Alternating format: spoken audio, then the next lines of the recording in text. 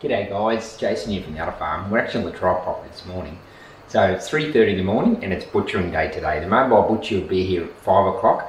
So we've got a few chores we need to do before then. We've got to get the marquee set up, we've got the eskies out there, freezer bags, we've got to get the side room set up with the tables and the cryovac machine, because there's about anywhere between, I think, 5 hours for 2 of them to cut this carcass up. It's been hanging now for 7 days in the cold room. So 5 hours of cut up and there's a day and a half of cryovacking. I'm going to have some breakfast now, and when he gets here, we'll be right to go. So we're set up now, and as you can see, we're into it. There's no rest for the wicked.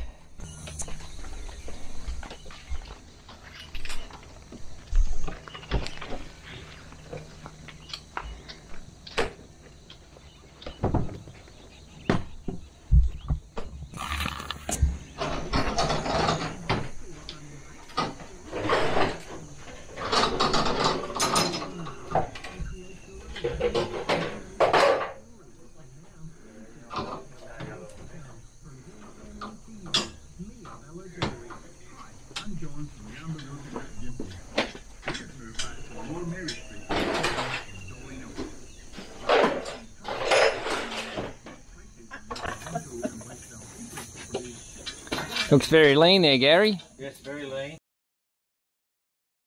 No coverage of fat there. Must be the Bazaday. Might be the grass fed as well. More the Bazaday. Yeah. You've done grass fed before with a bit more fat cover? Not, or maybe a little bit more, not much. Because I know the Bazadays are generally lean in nature. Yes, very lean.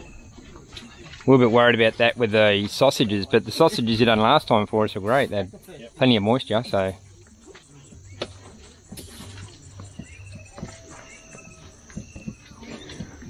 I notice the girls are quiet today. Time the camera comes on. Get all camera shy. You should hear them when the camera's off.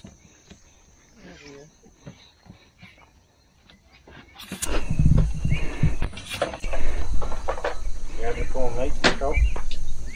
Well, only a couple of bits, so I didn't think it was worth your time. Oh, righto. Yep. Do we do off the boot go? Or what? Just gravy or just stewing steak? Yeah. Yep. Yeah, we'll just do stewing steak, please. You guys want a cuppa at all? Had me block of the corn, had me biscuits on the way in here. I'm pretty healthy. You see, we've got Deidre over here putting stuff to the tenderizer. Cubing it.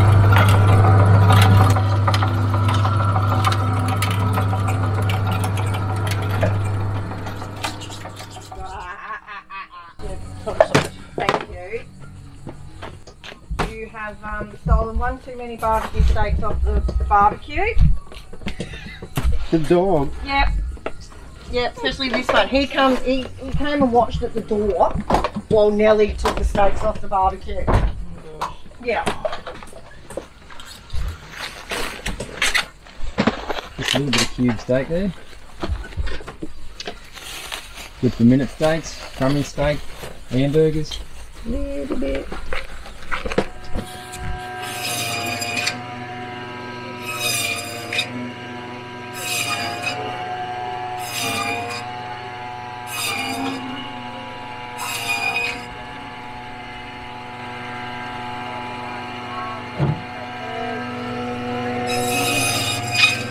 Like T-bone to me. Nice T-bones. Very tender. Yeah. Very tender.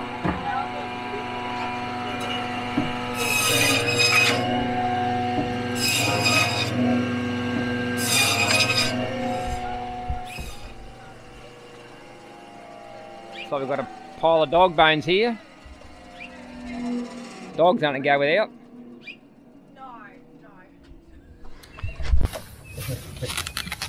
Cole's just packing away those T-bones there. Try and keep the dogs away from the table. They ate the bit of fat underneath one of the table legs that Deidre's using was rocking, and she turned around and the table was rocking. She looked down and the dog's eating a bit of fat that she had underneath one of the legs. So we're pretty occupying with this bone for about 10 minutes. Who's butching? He's taken off, probably buried his. No, he took it.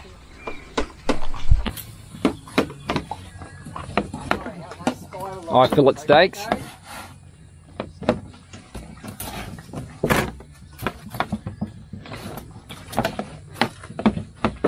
What are we doing with the front quarters? Anything special? There's the front quarters. What are you gonna get out of them? You have your blade, wide bone, rib fillet, and brisket. You want any fresh brisket or anything like that? For slow cooking. Just the like. Slow cooking. Yeah, yes, please. Yep. Beef ribs, beef spare ribs or not?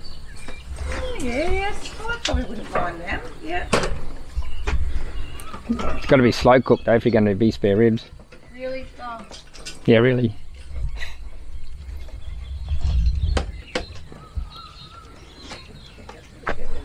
Yeah. Over the past couple of years, my social approach and dedication to clients has earned me the privilege of selling some of our region's premium coffee. A great example of which can be seen at 20 Court Arrow.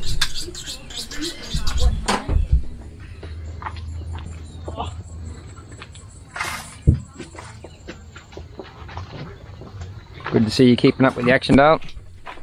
Huh? Good to see you keeping up with the action. Well, someone's got to do the work around here, ain't it? Oh, cameraman.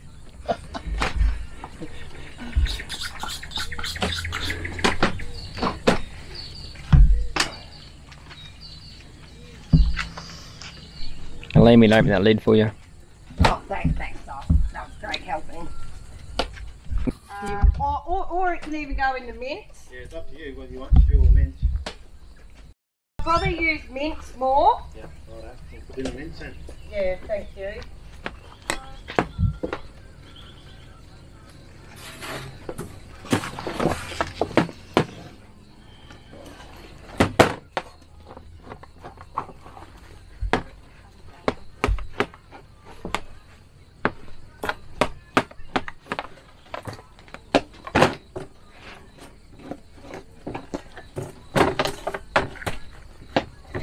So we can go as well. Yeah. Yeah.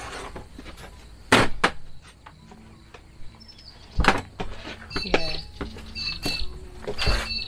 You have to know to eat them. Yeah, we've been having a bit of trouble with dingoes.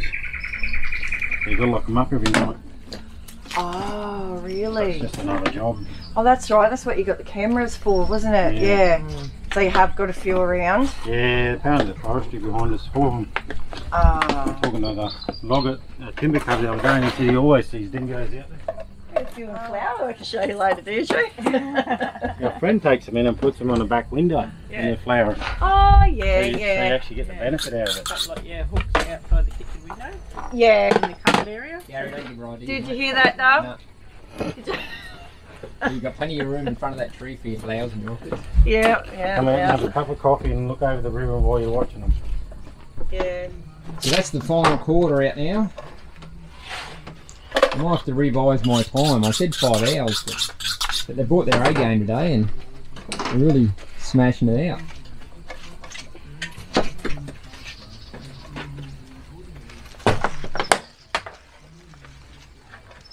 Gary's that slow Deirdre standing down waiting for something to do. Enjoying life. Dreaming about where they're going first. That's it. Gary's semi-retired. He's a lot faster than this. Once. Yeah, yeah. Then we had 3 days at home by ourselves. It was awesome. Nice. We worked, we swam, we drank and ate. Yeah, that's good. We had the old, got an old spa bar. Yeah. For a pool down the bar, and we filled it out with bubble bath. Oh, that was pretty cool. Oh, nice. Nice. The bubbles were blowing up the paddock. Christmas in Australia, eh? Yeah, yeah, yeah. It was awesome. Oh, that's nice. So is that down near the dam, is it? Yeah. Yeah, yep, you got it, yeah. Well, it flooded there on Monday afternoon or Tuesday afternoon. Oh, yeah. Did it? We had to pack everything up. And Oh. the water come up around the bottom of the bar. What, overflowed the dam and just like... Oh yeah, they broke the creek down. banks. So the neighbours up the road, they had 90 mil in about an hour. And all that water came down and washed Oh, yes. Filled the creek and everything. I noticed when going out to Seabourn Yes. Pub that all those lakes, creeks are out there along Yeah. the roads. But there's one Yeah. road going the back of Gundy, which is almost over the road there. Yeah. Near the Gundy Pub, almost went under. Yeah, well, that's the water from our place. Yeah, Ah. we're going under the other one. Ah. Yeah, yeah. What do you got there, Dale? Try and refill it. Yes, my darling. Did you read the bags? No, I can just tell by the cup. You know, Oh, yeah, okay. it comes with experience.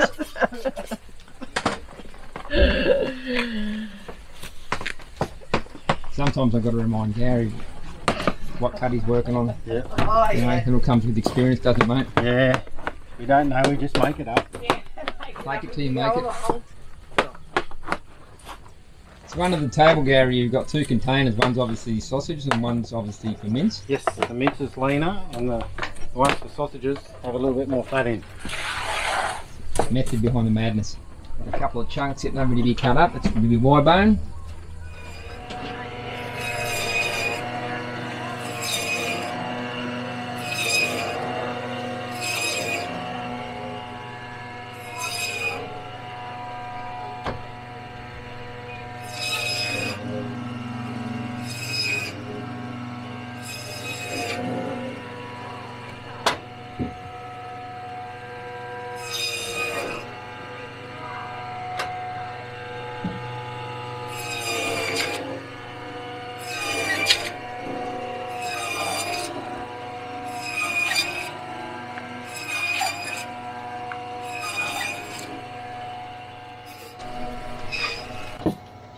Wide bones? Certainly is. I can tell, and they're not even written on the bag. You're learning, sweetheart.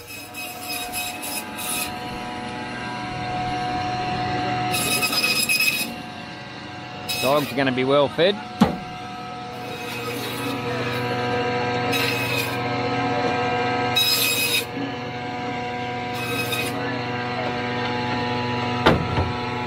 Short ribs.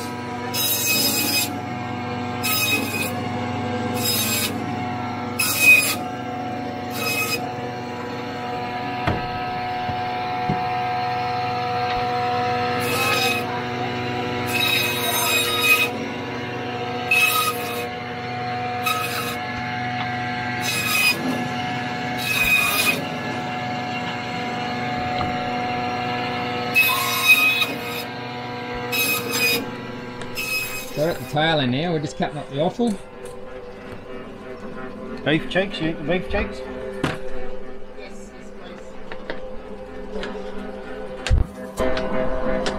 please. He's over here putting it through the mincer.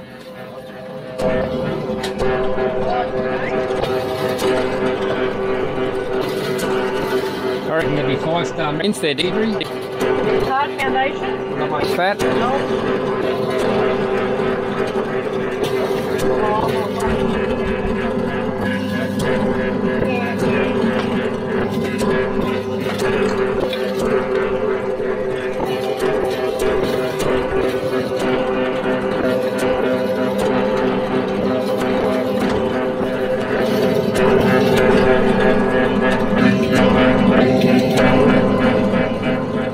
We'll go and have a close look at this mint. No, I've never. See, there's not much fat in there at all. Like I said, it's 100% grass-fed. There's no grain in this.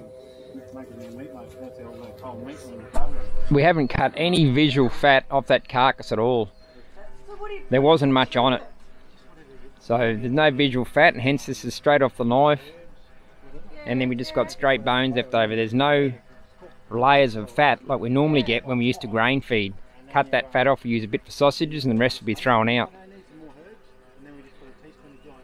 When we first started grass feeding, we're worried about the fat content that we're going to get in the mince and the sausages, where they're going to be dry.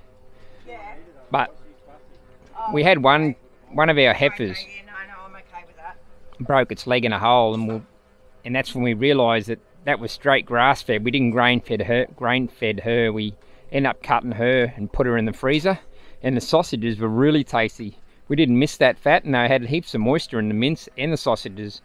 And then we realised you don't really need a lot of fat content to have moist sausages or mince. Final bit of the puzzle now, we're down to the sausages.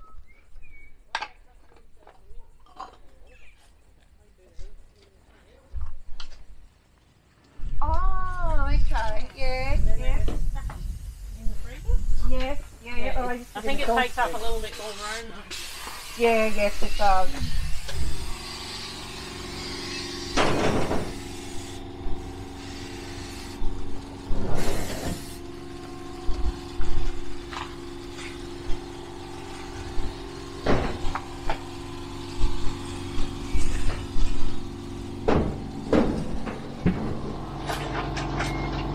And this is an art in itself.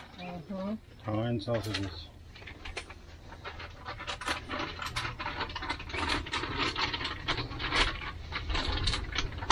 Quite a talent tying those sausages, mate. You any good at knitting? Yeah, I'm not far away from it. When I get old, I'll be right.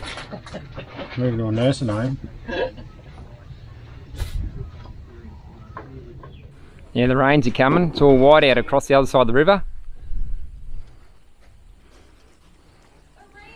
Last bit of the sausage mince.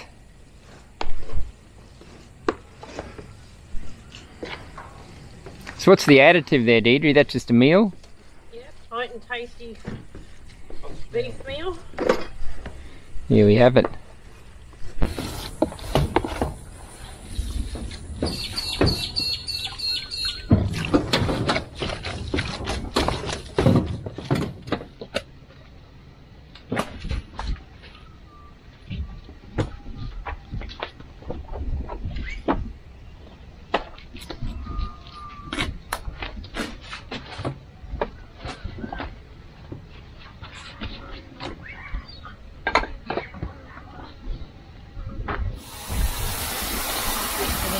Darling.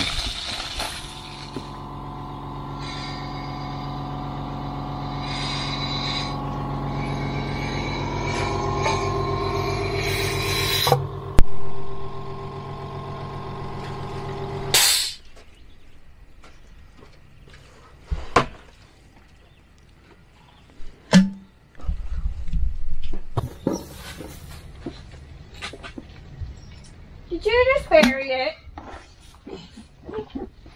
You're hopeless, boy. Yes, Mum, in the garden. Yes. God. Garden bone for the plants.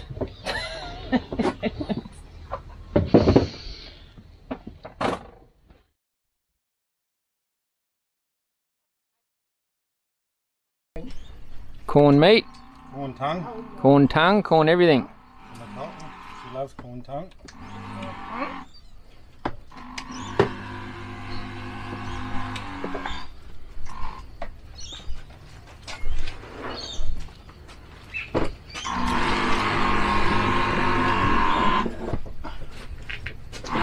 Your game.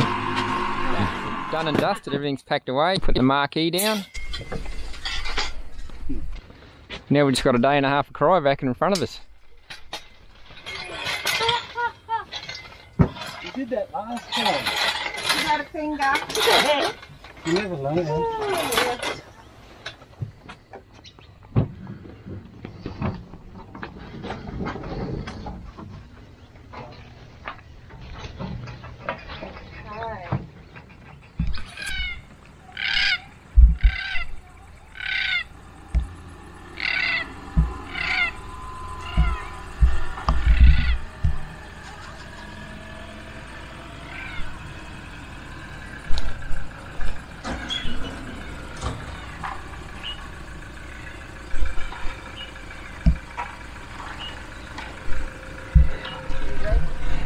See you, mate.